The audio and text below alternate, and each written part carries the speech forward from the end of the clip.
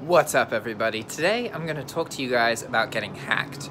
First, I'm going to share experiences that I've had with this, and then I'm going to talk a little bit more about getting hacked and our current kind of place in humanity and why you not only should expect that this will happen, but you should plan on getting hacked at some point. Inevitably, it is going to happen in some form or another. So first, I'll explain the two scenarios that I've been hacked. Okay, so the first time I got hacked was while I was in Nicaragua, and I logged into my Walmart account one day, and I saw that there was an order for a $500 graphics card that had been placed using gift cards in the Walmart account that I had not used yet. And these gift cards weren't sitting very long. They had only been sitting there for a day or two. So it turns out that hackers are able to get access into accounts and check and see if there are any gift cards. And the reason that hackers will check and see if there's gift cards is because if a gift card is already loaded to a Walmart.com account, you don't need any confirmation number or security number in order to use it. So you can just place the order, okay? And I'll get a little bit more into why this is a vulnerability, particularly with Walmart, after I explain the other time that I was hacked. So the second time that I was hacked, one of my PayPal debit cards was used to make a purchase on ToysRUs.com, two $500 purchases, right? And what's interesting about this is that I have two PayPal debit cards, right? And one of them has been used on like 15 different sources, right? So as soon as I saw that my account was compromised, I was like, oh, okay, it has to be that card, right? Because that's the one that has been used the most. But what I've learned is that it wasn't that card, which was really weird to me. It was the card that I've like never used. I only used with one or two sources, which means that it should be that information is less available. But now that I've explained, okay, those are the two scenarios where I was hacked, and in both situations I was able to revert it and get my money back, right? But ultimately, in this digital age, privacy is not a thing. You can think that your information is secure, and in a perfect world, nobody's sharing your addresses or your email or your social security number. But the reality is that there are tons of companies who don't give a fuck about privacy. What they care about is making it look like they care about privacy. And so that's what I'm going to get a little bit into now, as to how this is happening. We're going to talk about Walmart, for example. So, on Walmart.com, you can add gift cards, right?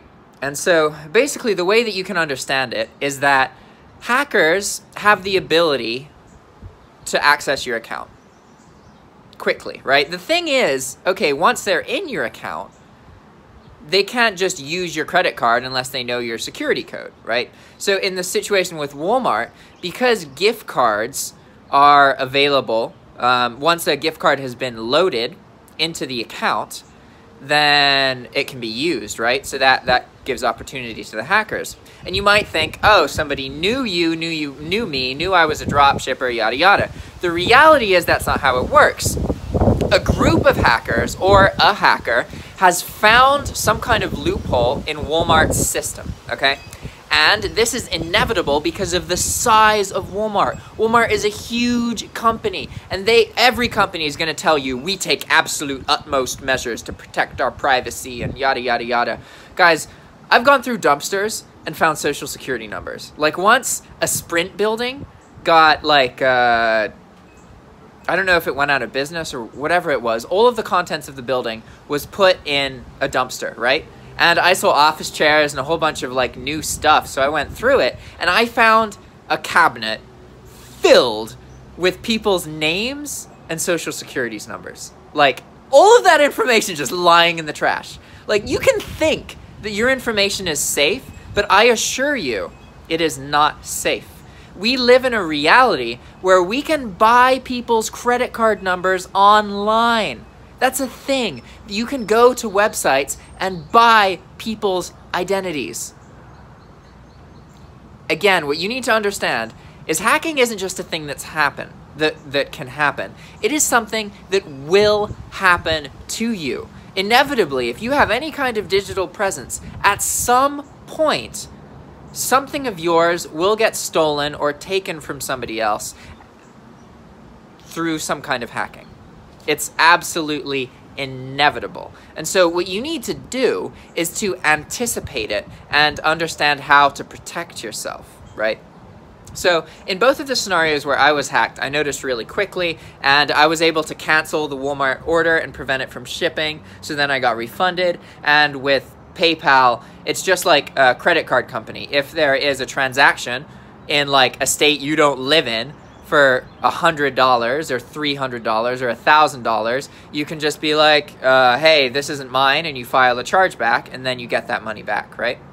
There's insurance for all these reasons. But what I really want to get at to you guys in this video is this concept of privacy online. In a perfect world, we would have privacy. All companies would take utmost care about our data. The reality is we live in a world where, more often than not, security isn't security. It's just something to make us feel better. Something to relieve us, to make us think that we're safe, when the reality is we're not safe. There's so many things that can go wrong, and obviously we're safe in the fact that usually it's insured and we're covered and we can fix the situation, but you do have to be preventative of this kind of stuff. You do have to make sure that you are checking your accounts so that you can catch these things in time. And like, I know people with bank accounts whose bank accounts have suddenly gone at negative $3,000 because somebody got their bank account information. And to better understand this, like, you really have to understand that most hackers don't know you. Most times that you get hacked, it's not because some person has a personal vendetta against you. What's happening is that some company has made some mistake and is using some kind of outdated system, and there is a loophole. That loophole is taken advantage of, and then suddenly tens of thousands, hundreds of thousands of people's identities are public. And this has happened so many times with so many different companies that it's safer to assume that your identity or credit card information is actually available somewhere for purchase. It's more likely that something about you is available for purchase somewhere than not. Whether it's your email address or your mailing address or whatever it is. Information isn't private. We want it to be private, but the reality is, because these big companies have so much information, whenever they make a little mistake, then that information becomes publicly available. And understand that the second something is leaked, it doesn't matter if the person then fixes their habits and fixes their routine or changes their software. That information became public and was documented on different servers. It just has to be available for minutes, and then it is eternally public, basically. There are parts of the internet that their whole existence is to just take information that's available on other parts of the internet and document it and store it in case that information is no longer down. The internet is so big and so impossible to understand that, like, you have to assume that if something is available on the internet for even a couple minutes, it's highly likely that it exists forever. And this isn't going to change. This is going to be continuously a problem where these big companies don't take the necessary precautions to protect our data, right? And again, they're going to tell you that they are. They're going to tell you that everything is safe. But I know from absolute personal experience, like Sprint as a company, they probably advertise that they're quite safe with their data, that they're not going to sell it, you know? But at some point, they paid somebody to demolish one of their offices. So Sprint didn't make your data publicly available, but that person who was paid to get rid of information, maybe they chose to throw it in the dumpster instead of burning it, or instead of disintegrating it, or instead of accurately getting rid of it, right? We can only guess what led to me finding a whole pile of social security numbers in a dumpster, right? Obviously that's not ideal, but my point is, this kind of stuff happens. and it's not going to change.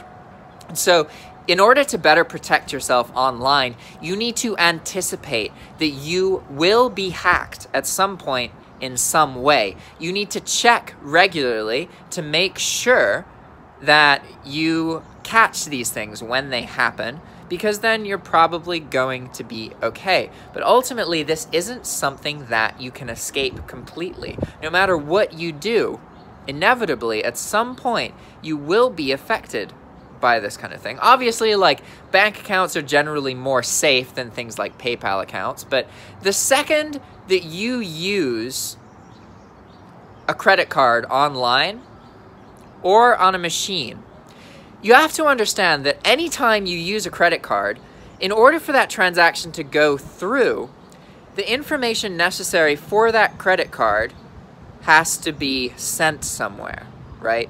And so obviously, ideally, that information is encrypted. So it's secured. So even if somebody finds it, it's just garbly-gook. And unless they understand how to unencrypt it, then they can't use it, right? But the reality is that that isn't always the case. Sometimes this information is shared and people interject it, you know?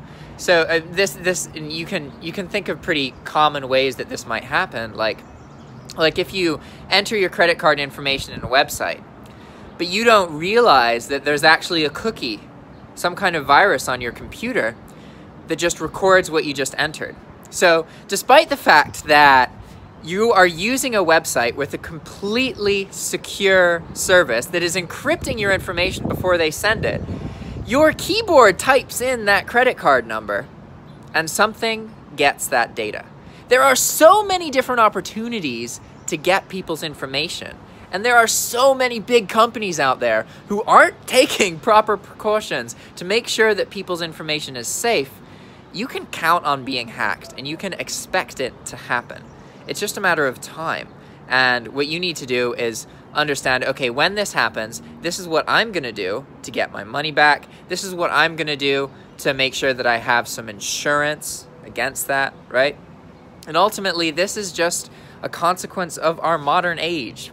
Maybe this will get better with time, but ultimately, we exist when the internet's becoming a thing. And it's impossible to fathom what that means for our future, right? There's so much opportunity, and also a lot of opportunity for things to go wrong and people to get frustrated and things to suddenly change exponentially overnight, right? So I figured I'd just do this video just to make you guys aware that this is a thing. And like I said, with the situation with Walmart, you can avoid that by not keeping gift cards in your account, right? So sorry, I know it's really windy. So there's always a preventative measure that can be done. So whenever you're using a platform, you have to think, okay, what is the weakness here? How could hackers manipulate this? And then figure out, like, okay, with Walmart, the weakness is that hackers can fairly easy get access into Walmart accounts, right? But that's not necessarily dangerous, because then like, well, obviously that's bad. Okay, that is bad. But they can't necessarily order anything unless you have a bunch of gift cards available, right? But also think about this. We've established that hackers can easily get into a Walmart account. That means they can easily get every single address in that account. So imagine a dropshipping account gets hacked. Suddenly, these hackers have 300 addresses, right? So they can go off and sell that to another company. And inadvertently, the dropshipper has revealed the information of their customers because the hackers stole it from the company that the dropshipper uses. And this is just one example. I cannot continue to go over all of the different ways that hackers can acquire your information. There are so many different scenarios. And again, you're going to get hacked. It's absolutely inevitable. What you need to do is figure out how you're going to respond when it does happen, and try and figure out how it may happen so that you can respond quicker. Because usually if you're able to respond straight away, you're going to be able to relieve the situation. It's not going to be the end of the world. But, you know, it's a thing. Alright guys, thanks for watching, and I will see you tomorrow. Bye-bye!